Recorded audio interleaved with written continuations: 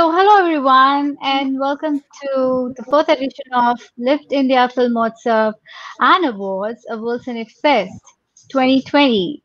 And today we are in conversation with Mr. Riju Bajaj, the founder of Lifft India, and Ruchama for the movie Give It Back. So let's Thank you, start the Madhavi. conversation. Yes, thank you. You were saying, Madhavi, you have a lot of questions for this film, and you were very wanting to meet the director of this film. So here is the director of the film for you. So it's Yes. between you and Rukama now. Yeah. Mom, I wanted to ask you, is that it's a story about yourself? Yes, I moved to Israel at a very young age from New York, and so Right. it's not all based on my life, but it's inspired by things that happened in my own life and experiences that I went through. Well, every child, or rather, we all have our childhood memories which are stuck in our mind somewhere when we are bullied or when we bully someone. So it's a kind of, very nice blend you have shown that, a guy who's a Ethiopian and he helps you and you are though coming from New York and apart from that there are other aspects like you want to go back to those memories and live again and do what all you couldn't do. So it's a wonderful message that I got from this movie. Is that what you wanted to give it to the audiences? Yes, I felt like even though so many years have passed since this happened and since I was in elementary school, I think that these are things that are still going on and that everyone could relate to, and people are still immigrating and moving from different countries. And also, I think everybody is used to sticking and being friends with people who are similar to them and who have similar cultures to them. And I just wish somebody encouraged me maybe to do something different, and I think that this film shows that you can do things differently, and that's just what I wanted to share. But it's such an irony, right? When we are small or when we are in the childhood era, we don't realize that little things. But what you have shown in the movie just sets it right that yes, give it back. You realized that yes, you understood the bulliness, what was going on. You realized between a good, I must say, a liking towards someone, who helps you are in a dilemma, but you know what's right and you did it. But I think you wanted to do some more in your life, and when if you were given a time machine to go back, definitely you would love to live that memory and do more about it. So Yes. how about the cast and everything? In this film, I see so many girls around, and how did you go about it? So actually, a lot of the people in the film are from the elementary school that I filmed at, which is actually also the elementary school that I went to growing up. Okay. Only the main character, Olivia, with the curly hair, she's from my Mm-hmm. hometown, Beit Shemesh, but she did not go to that school. But I found her through like a drama class that I knew a lot Mm-hmm. of English speakers went to, and she was perfect. And the fact that she had curly hair also was a bonus. Absolutely, it's a replica, I must say. She's a Yeah. replica. If you see, you can easily connect to you. Oh, yes, you are the one. I could Yeah. easily, reconnect it. And another aspect I would like to ask you that how many days did you shoot and where was the shooting done? In which location? So it was 4 days. Okay. For full days, like from 7 in the morning till about I think 5 in the evening, with a lot of breaks because there's a lot of rules and laws when you're filming with kids and a lot of snacks. Absolutely. Yeah, and I filmed it in my hometown in Beit Shemesh, which is a suburb outside of Jerusalem. Okay. Another thing I want to ask you is just a moment that what is even now, stuck in your mind that made you make this movie? I think that um, it started in a writing class in film school that Hmm. that we were supposed to write about a secret that we had when we were little. And my Hmm. secret was that I had a crush on the Ethiopian boy in my class, and I never said anything because I only spoke to the English speakers, and there were two Ethiopian boys in my class, and they only spoke to each other, and it was very separate. And I thought, like, what a shame. I could have been friends with this kid. I'm sure he's a great guy. And like, I don't know what I missed out on by just deciding that I was only friends with the English speakers because I speak English and because I moved from an English speaking country. And so I only want to be with people like me because somehow that's what I understood from society. So Hmm. I really felt like it was my opportunity to go back in time and do things differently. Yeah. And it was the only thing that came to me. You have to do a film in No, film school, I and I understood. forgot what I things understood. I connected to. Yeah, you want to show the best part of your life that you really were in love with the boy and you couldn't express it. So that was an opportunity for you to express through this movie. Wonderful. Mr. Riju, sir, you have any questions, please go ahead. Yeah, I mean, they're not questions, but they are just I mean, when we see a film. I mean, I'm sure every child will you relate really to a connect with it. situation like this. Yeah. Because I think everybody goes through a situation similar to this at some stage of his or her school life or a college life.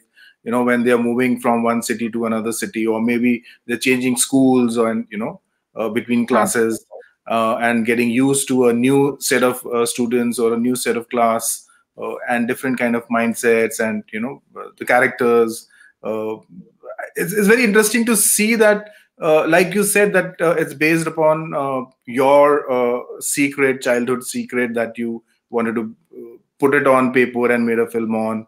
uh, were these characters also that real, of which were there during that period? Like all your the colleagues, the classmates, the bully friend, and all those characters were also there out of your personal experience, or they are fictitious? So the Ethiopian boy is very similar, and he is like based off of that kid, and he also was bullied in his school, so he related to the film, and he felt very connected. And he is like the drawings were all him. He's very talented. Like he didn't need. He's a kid. You know how well could kids act? He didn't need to act. Like he was playing himself. And also the mean girl in the film, she was also bullied in her elementary school. So I think it was very important for me for everybody in the cast to understand the story and to think that it was also important for them. Yes. And like the group of mean girls is something that I think you have in every school, and you just want to be like them. You wanna be Absolutely. friends with them. You want to do whatever they're doing, and even if you know that they're doing something mean and wrong, then Mhm. you still kind of want to do it because you want to be friends with them. You want to be cool. And actually, what they did in the bathroom, throwing the paper on the ceiling, we actually Yeah. did that in elementary Yeah. school. So. That was really fun. I mean, that was a very fun moment. It was it really transports us into our childhood, and all the mischievous things that we used to do as kids. Which was it's very relatable. And so you've learned filmmaking in during your period when you were staying in US. No, I studied film in Israel, in Jerusalem. All right. Because your introduction mentions you've been in primarily been in Long Island, and then you moved from there. I moved when I was very little. Okay. And so the difference that you saw between the kids when you came to Jerusalem from US was real. I mean, they did not accept you so easily, right? It Right. took you time to make friends with them, when you came home. Yes. Yes. They actually made fun of my tuna sandwich. You know how in the movie they make fun of her sandwich? So in Yeah. Israel, it's not cool to eat tuna. So I didn't know that. Yeah. I made fun of my sandwich, and I didn't eat that day. So there's a lot of things that you learn that like different cultures have when you're moving. You discover by being bullied or watching other people. Yeah. You want to do every sort of stuff to just be in the good books of the so-called gang, you Yeah. the Yes. head gang. But at the end of the day, I saw you very nicely have shown that she comes and give you a paper to just see whether you can do it or not, and you just did it, and we're like, okay, come with me. That shows that you are in with them for the good thing. Yeah. A good gang, but Yeah. basically a bullying gang. One very interesting thing which comes across in your film is that you've shown the girl enter the school very silently. You've caught her from outside, getting off the bus and crossing the road and entering the school, and you're introducing the school very beautifully. The entire the space which she is getting into, which is totally alien to her, which is new to her, and she's not used to that, and how that space is alien to her also, in the sense, because that space does not know her. So it's like both the people, like the space and the girl, coming into unison and getting to know each other through the experiences. And she's mostly silent.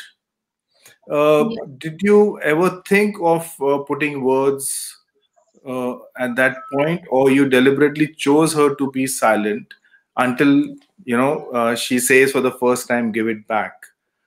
I think that's Right. So I deliberately wanted her to be silent most of the film because I wanted, just like with the opening scene, it was very important for me, and I also said this to the cinematographer, and I think he did an amazing job. I just wanted everybody to experience the world the way she was experiencing it. And she didn't have, like, she's in a new country, she doesn't know the language. yes. So if she spoke, maybe she would speak in English. Would they make fun of her? If she tried to speak Hebrew, would they make fun of her? So a lot of the time, I just felt like there's nothing that she could say that would be safe, you know? Like if she doesn't want to get bullied or she doesn't want to get picked on, and she's also trying to learn what the status quo is. She's trying to learn from the class and the students around her. And by doing that, you just have to watch and not really speak. And I also think that actions speak much louder than words. And so I really tried to prove that she's like the protagonist and she's leading the story without needing to speak. Yes, because it's almost halfway down the film, we don't see her speak. Yeah. Absolutely. It's all moments, it's silences, it's just the looks and those Actions. actions and the moments and the emotions which are transcending and transforming and changing in the situation where she's acclimatizing herself, and the introduction of the boy that you just mentioned. uh, Actually, while watching the film, we fell in love with the boy. I'm sure the girl would have definitely fallen in love with the boy. Yeah. I mean, it's very interesting that how you introduce that boy. I mean, it's so sweet. I mean, and again, you chose him also to remain silent. Right. Yeah. Because I also felt like they could, unfortunately, I wasn't friends when in elementary school with the Ethiopians in my class because it was like the English speakers were separate, the Ethiopians were separate, everybody was like connected only in groups by their culture. But they have a lot to relate to. They both immigrated from a foreign country. And Hebrew isn't either of their first language, so they could relate. And then I wanted them to connect through sitting next to each other, through drawings. There's many other Yeah. ways for people to connect to each other than just speaking, and so that was very important to me. Uh, yes, yes, Marvi, go ahead. Yeah. No, no, no, no. You please carry on. You please carry on. Carry on, carry on. Okay. I wanted to know how is this film done back home there at your end? I mean, what is the response of the people that you've got from your own people now? It's done very well. It's also been in a lot of festivals all around the world. It's won many awards, and it's been very well received in Israel. It's been in a lot of film festivals, and it's also showing in some like schools. So I think that I'm very happy and honored that the film was successful, and I hope that that means that it's relatable, that people could connect to it, and that people could learn from it, and hopefully it'll do some good. Like that's why I made it. Yes, definitely. I think it's a must watch for all kids. I mean, it just sends a lot of message. I mean, even the silences they speak, and we as adults can relate to it. So I'm sure it'll make a lot of difference to the kids when they watch this film. So it's aptly like you submitted in the category for the children's film. It's a short film which can definitely be in a children's film, and it's a must for all the children to watch this film. I hope and I just wish that there is a platform where this film can be seen by all the people all over the world, because these days, like for our festival, we are not having any live screening or a virtual screening of the films for obvious reasons, because we don't want to get into the online virtual screening of the films and then fight the piracy and the pirates and all, which these days are. A lot of screen grabbings happen, so we've deliberately chosen that we are not going to be screening the films, but yes, we will be selecting them and nominating them for the awards. And so we wait for the 25th of December, what the jury decision is finally. But all the films that we have selected, and especially the nominated, are beautiful and awesome. And Give It Back is one of the most memorable films that I've seen in the collection that we've got for this year for the Lifft India. Thank you so much. And thank you, Ruchama, for sending this film to Lifft India. Yes. Yeah. So, See, it's because of the filmmakers like you that our festival uh, gets recognized, because we get films from filmmakers like you. So it's our honor to have films from you. It's not that the festival cannot be without good filmmakers around the world. Right, thank you. yeah. So I must ask you that in the end, you say that, you're trying to start it all over again. So in reality, the Olivia in reality is Ruchama. So did you happen to meet the one whom you've shown in the movie? You loved him, or did he see the movie? We're friends on Facebook. We've spoken. You, And actually, there were two Ethiopians in my elementary school in my class, and the other one I'm actually very, very good friends with. Not the one I had a crush on, the other one. But now I try in my work. I'm doing a master's now in human rights, and I volunteer oh yeah, with the I refugees read that. in Jerusalem. So I try to do what I can that maybe I wouldn't have had the strength to do back then. So hopefully Absolutely. in my actions I'm going back. Well, very good. We'll keep fingers crossed and wish you all the very best. And it was a lovely movie, and I loved it so much. It really touched my heart. Thank you so much. And yeah, thank you for submitting So to on this Live note, Involved. we'll wrap this session, Ruchama, and we look forward to many more films from you. Thank Yes. you. Hopefully. I hope there will be more. Yes, and we Absolutely. really wish Absolutely. you that you make a lot of films. Right. All right. Thank you So, for guys, spending your time for Lift India, Ruchama. Thank you so much for having me. Yes, thank you. thank you. It's our pleasure. It's our pleasure. Thank you. Thank you. Thank Bye you. bye.